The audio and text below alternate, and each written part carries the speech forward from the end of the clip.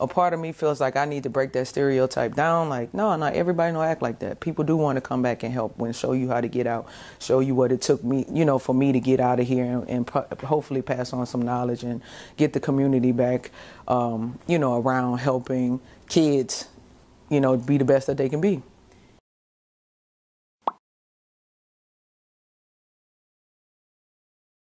What's up, y'all? Welcome back to another episode of Check Up, the series where you get to know your favorite WNBA players. And today I am quite excited because I have the 4-time WNBA champion, 3-time Olympian, 8-time All-Star, and the ugliest person I know, my best friend, Seimone Augustus.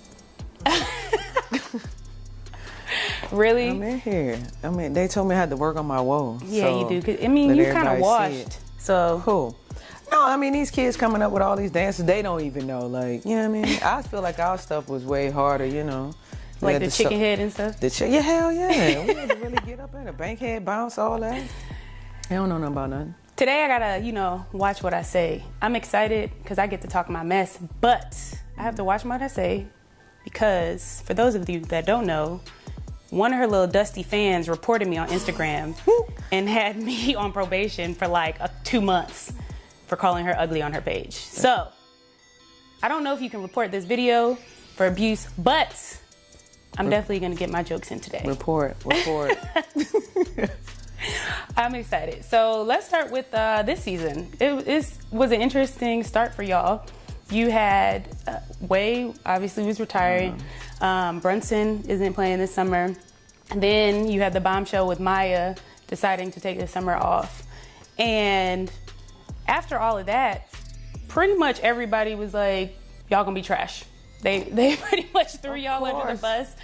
Y'all were gonna be terrible, and it was all this talk that Minnesota's gonna lose it and it's gonna be trash. And y'all came out this season and have really like let them know. Y'all been hooping. All right. Even with all the injuries you had with Jess Shepard, Demirez being out for a little bit, you're not playing, and then Karima, yeah, just now she's gonna be out for the season. So y'all have had to go through a lot already and still have been able to hold your own. Did you have any doubts coming into the season about what this team was gonna look like? I mean, I would be lying if I said I didn't have like anxiety or fear of what the team was going to be. When you lose a player like Waylon or Bronson or, you know, Maya, like, you know, you kind of wonder like, oh my God, like what are we going to get? You got to jump into that. We never really had to worry about free agency and jumping in there because our 5 has always been set with just kind of the bench players, you know, that we had to focus on, you know, building. But, you know, once we started to put the team together, we wanted to get Christmas. We ended up getting her.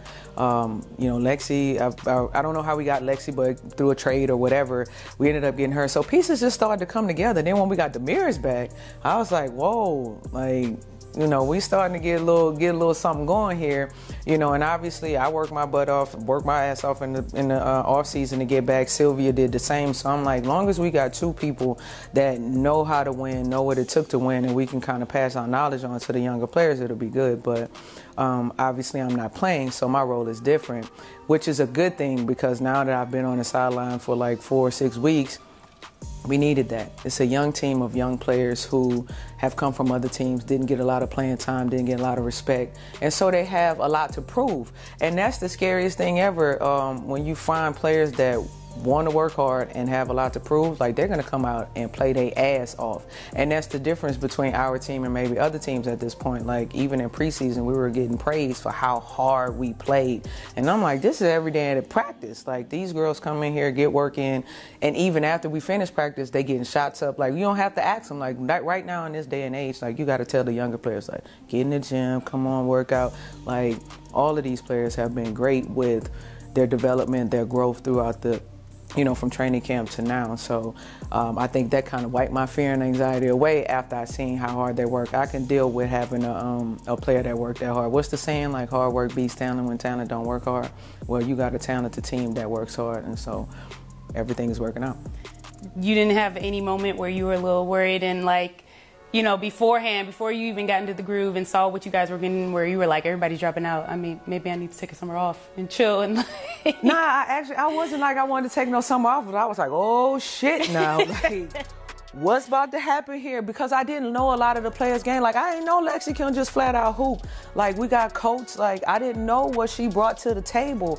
Demiris obviously then got way better than when she was with us the first time go around.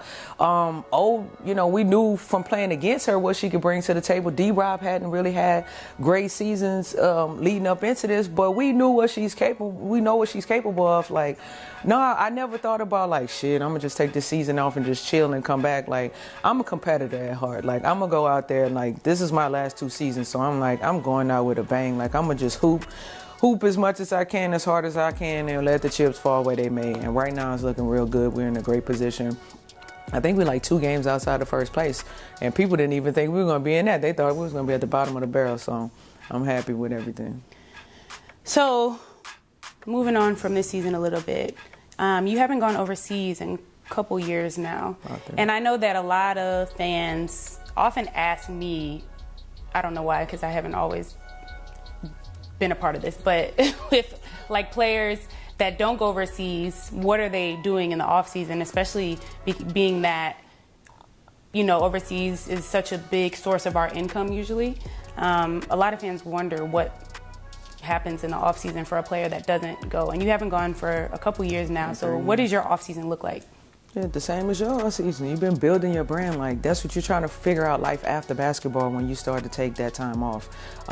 What it is that you're passionate about, because we've been fortunate enough to do something that we've been passionate about for a long time. So it would suck to go into your life after basketball and do something like that you hate to do. Like, oh, I just got to make a living, So you're trying to figure that out, but also trying to figure out ways to impact your community. So my off season has consisted of figuring out my clothing line, Untouchable Styles, which is a brand that's going to hopefully bring some cool apparel to the WNBA fans, and, maybe even not. Maybe just the fashion world. Like, people pick up on it, and that's free advertising and marketing for the WNBA to have cool stuff being displayed in the fashion world. And then also community stuff like basketball. I had the Elks Hoop Shoot competition last year that did good. We actually had 3 out of 6 of my contestants that went on to the state level, and 1 went on to nationals. She did good. I think she placed like 6, got a little nervous once she got it. It was here, actually, in Chicago. It was in Chicago, and she did pretty good. So looking for that to obviously get better next year. Planning on some 2-on-2, 3-on-3 tournaments, as well as Bayou Battle of Champions, which is bringing all the champions together for girls' high school state basketball in Louisiana, bringing them champions together from each class and let them just fight it out. Like, you say you're a champion, but who's really the champion, So you mentioned all these tournaments that you've had, that you've been working to get into Baton Rouge. You did the Elks Hoop Shoot and the free throw contest, and the tournament champions you've been working on and hopefully do soon. I think, did you actually finish the middle school tournament last year? Did y'all actually finish it and get that done, or are you still working on it? It's in the works, man. It's like that. I have been away, so then that's another thing. Like, when you've been away playing ball for so long, it's been 10 years of going overseas. I've been away, so I don't know what the basketball scene is like. So then you got to figure out what the scene is like, what schools are doing this, what administration. Like, you got to start connecting and networking with people to get what you're trying to do. So right now it's mostly in a networking phase as far as the tournaments go. The only thing that's really off the ground is the Elks Hoop Shoot competition. So everything else is in kind of infancy phase of coming together. So you've been working on that for a while, and you've had the opportunity to do some stuff nationally, but it seems like you always seem to go back to Louisiana. What is the importance of bringing those opportunities, those basketball opportunities and tournaments back to Baton Rouge for you? Well, for me, not many of us have, like, how many professional athletes you had coming to your school? Well, I mean, you went to private school. Like, yeah, you fancy up in here, but like, I can't think of anybody that was able to come back, let alone like make it out of Louisiana to become successful at that level to then come back and give back. Most people leave and they never come back. Like, they just live their lives and eat their chicken wings and drink mimosas and chill. Like, but somewhere like in my heart, I feel like I have to like give these kids some type of motivation, encouragement, like let them see me, feel me, touch me, talk to me. Because you don't know what that does, what kind of impact that has on them. When I go home, that's what, like, when I talk to people, like, I'm real chill. Like, I'm sitting here talking to y'all, and they're like, you don't act like no star. And I'm like, what is a star supposed to act like? Like, I don't know what you mean, but I guess it's whatever they see on TV, however they see the guys or whoever walk past people, don't give autographs and all this kind of stuff. Like, they got that built up in their mind. So a part of me feels like I need to break that stereotype down. Like, no, not everybody don't act like that. People do want to come back and help, and show you how to get out, show you what it took me, for me to get out of here, and hopefully pass on some knowledge and get the community back, around helping kids, be the best that they can be. You mentioned Untouchable Style, and how you're working to get that into production. What is that looking like as far as how you're going to connect it to the WNBA and the clothing that you want to put out? Yeah, it's strictly that, just WNBA apparel. So basically, I'm trying to become the Mitchell and Ness of women's basketball, women's sports. Like, right now I'm starting with the WNBA, and I would be lying if I didn't say it was intimidating. Like, I'm stepping into something that I know. Like, I love fashion. I went to school for fashion, took a couple semesters, and then had to change my major because it started to conflict with basketball and all that stuff. But I don't know it. Like, I'm learning it as I go. And so I'm like, oh yeah, I want to make jerseys. So you got to go get a license. All right, cool. Like, where's the application? Application's like this thick. I'm like, half of this stuff I can't even fill out. Like, so it's like a process, a growing process, learning process, as well as getting over the fear of like stepping outside of your element, outside of your comfort zone. Like, all right, if this is something you want to do, you got to keep pushing forward. Like, I've had many no's. I've had people that try to help, don't know where to go to help, where to send me, who to talk to. Like, it's really been kind of discouraging in a way. And every time I'm like at that point where I'm like, I think I'm gonna just chill. Somebody comes along like, nah, keep pushing, like it's breaking through, or something happens, and I'm like, all right, cool, I'm gonna keep going. So right now it's still in the development phase. Like, the graphic design, artwork, and all that stuff has come along. I'm still filling out the application, because as I go through that process, it's like, oh, okay, now I can fill this portion out.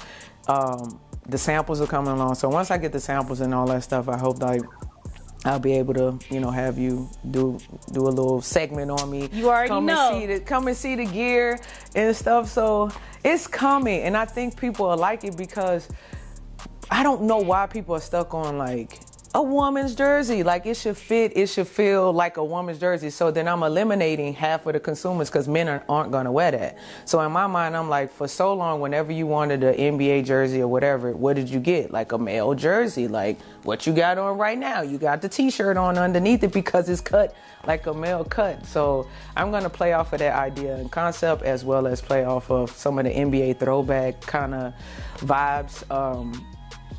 Because we don't get many jerseys. Literally, people, the WNBA only get a home and away jersey. You get two colors.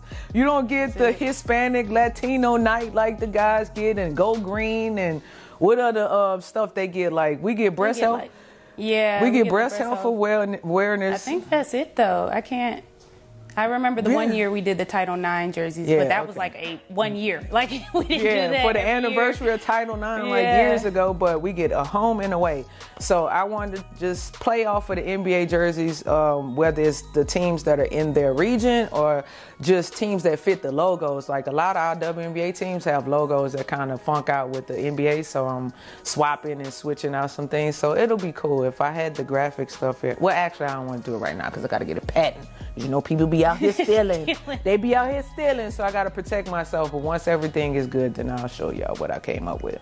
I mean, I'm really excited for it, because I feel like we don't have enough of that, and that's something I talk about a lot. The reason that I want to do this series and started my production company, we've discussed it a lot, is that we don't have a lot of the avenues and areas for the fans to get more involved and to dive into storylines and to be like all in as a fan in the way that the NBA side can. Like, when you're a fan of somebody on the NBA, you can get their jersey, you can get this t-shirt, you can do this, you can watch this storyline, you can see what they were doing here, and then, like, we don't have any of that. And it's like, I know our fans want it. Even with like the new Nike jerseys, I've heard complaints about how like the men that do want to get them, the sizes that they can get them, it's like those swap meet jerseys, like the cheap ones, not the actual Nike ones. So they don't want to get them because they don't want the crap ones. Thank you. Thank you. So I'm trying to create quality over quantity. I think when people do make stuff, that's what they think. Quantity, we got to sell a whole lot. Like,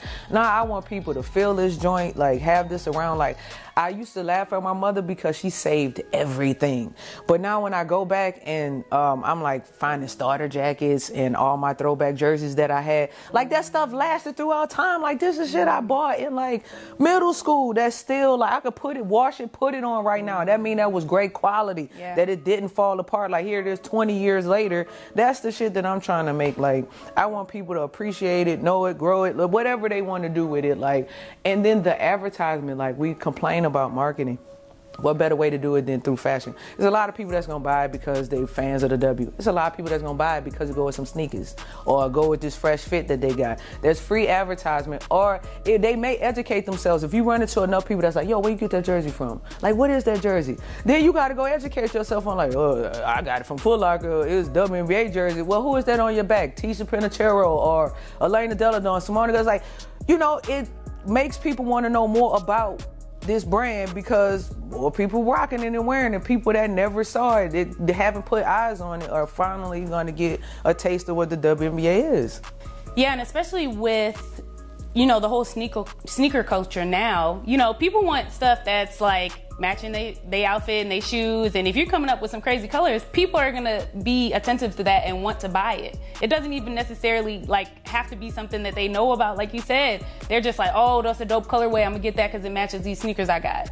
Like, exactly. And we got some crazy colors like in the WNBA. Like think about Dallas. Like Dallas colors are crazy. If you see the jersey I got for Dallas, y'all gonna be like, whoa, like this is dope. Like, so that was part of my my vibe for this year with the jerseys. Like I wanted to, you know, if ain't nobody else gonna celebrate me, I'm gonna celebrate me. So I was like, yo, I'm gonna pull out all my stuff, you know, out of storage before I frame it and put it in my house and all that, and just kind of rock my jerseys with my sneakers. And everybody was like, yo, that's dope. Like, where you get that from? Your jersey, that jersey for sale? Like, nah, but I just wanted to get the response from the people.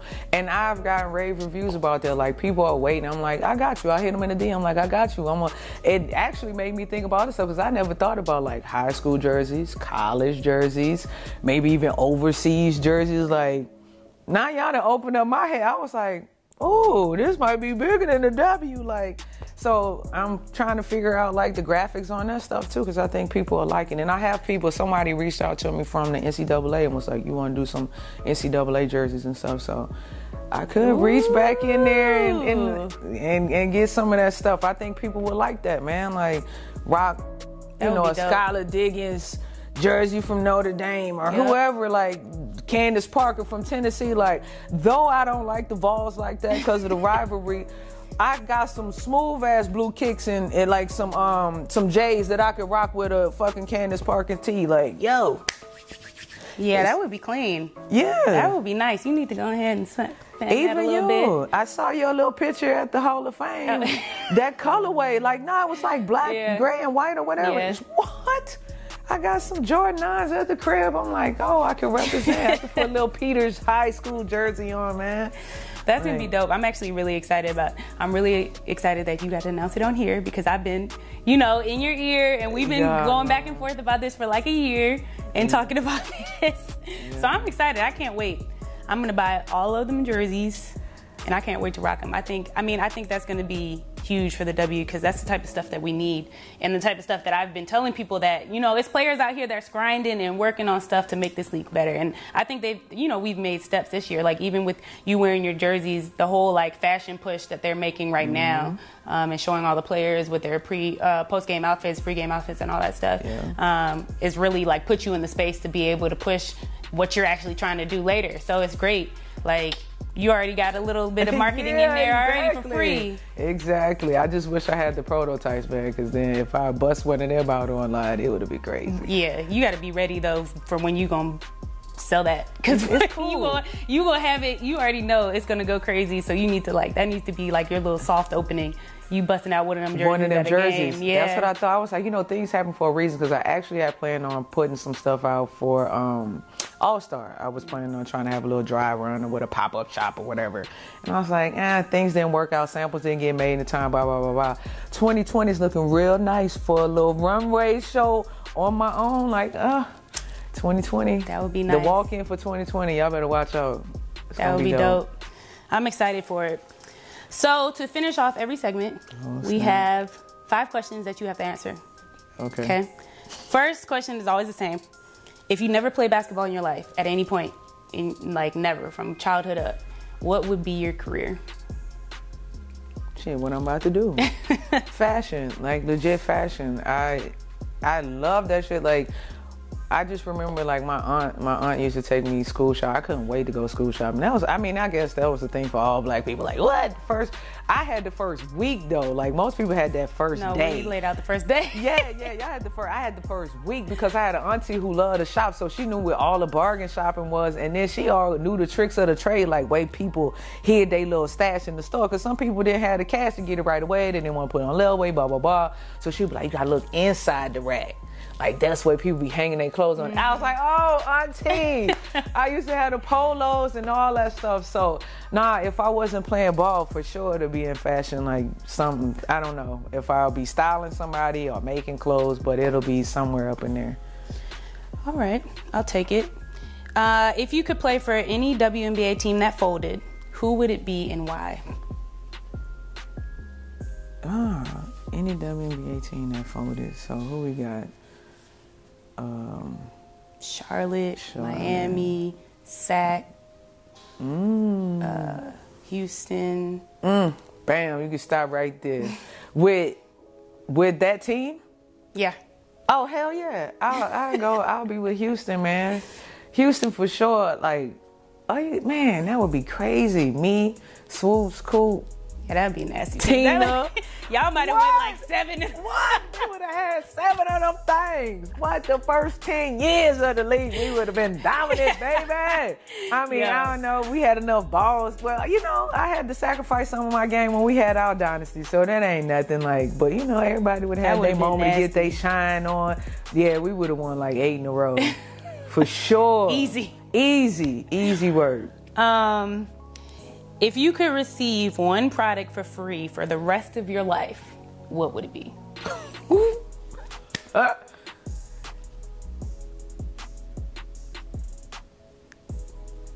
know. You know what I want to say, baby. You know what I want to say. You know what I want to say. You know what I want to say. You know what? Fuck it. We gonna do it on here.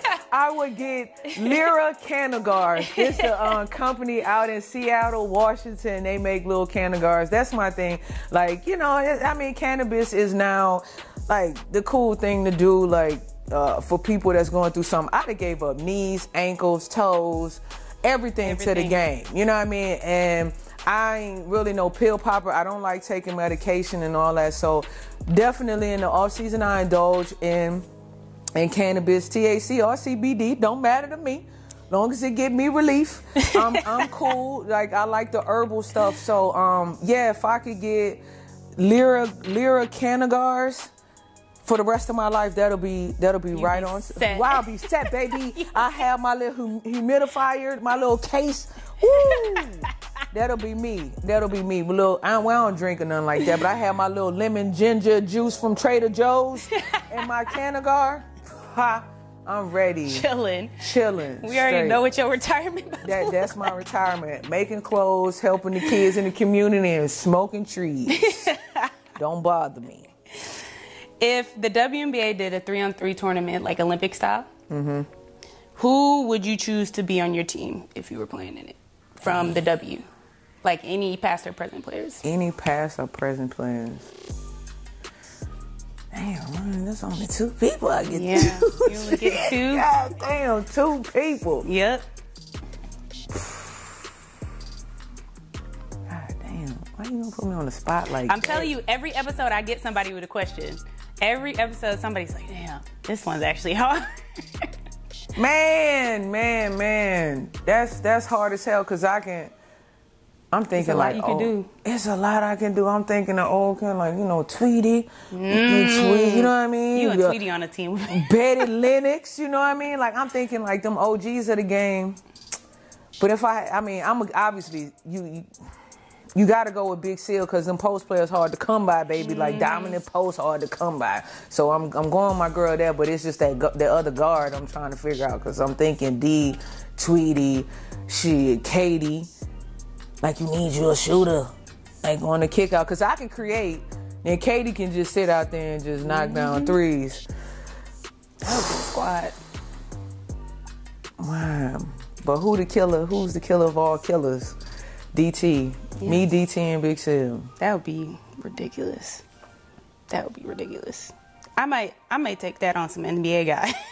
Yeah, I mean, they want to come. That would be rough. Wait, them rec center dudes at like, y'all want some of that? No, you couldn't. That wouldn't even be fair. I'm tempted to set some shit up like that. Like, yo, we just gonna go to that wouldn't be fair. To be honest, that really wouldn't be fair. In the off season, because especially men, they would underestimate the hell out of y'all. Like, it's fine. I go to the rec centers. But I'm saying y'all would like.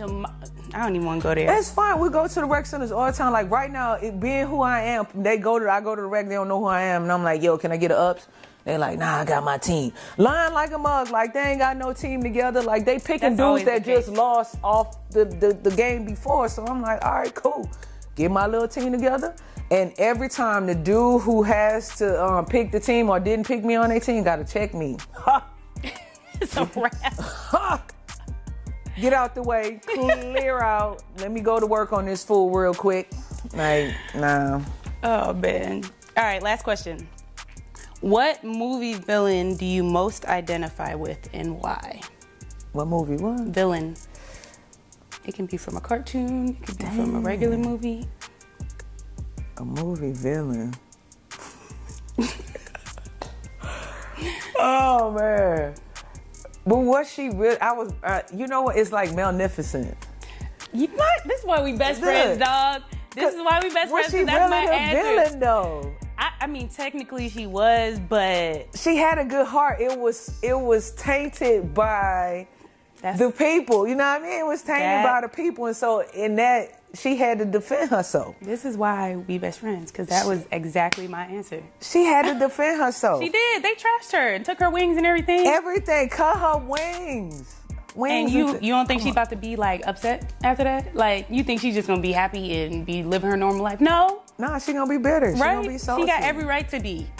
But then she made everything right. You know what I mean? Like, she knew what she had did. She made it right. That's what a lot of people don't do in life. Like, they just continue to go on, walk around with all that hurt and pain and da-da-da-da-da. But yeah, Magnificent. Like, I can relate to her. Like, she mind her business. She was doing her thing. You came over there fucking with her. She had to do what she had to do. And then she like, all right, cool. I got my get back. Let's set the record straight. Don't keep the party going. Cool. All right, that's all we got for today. So I appreciate you coming out. You really didn't have a choice because I was going to drag you up in here regardless. But thank you for that. You know I got your back. Y'all better support, man. Yes, support. Watch, like, subscribe, comment, tell your friends about us. And I will see you guys next week on another episode of Checkup.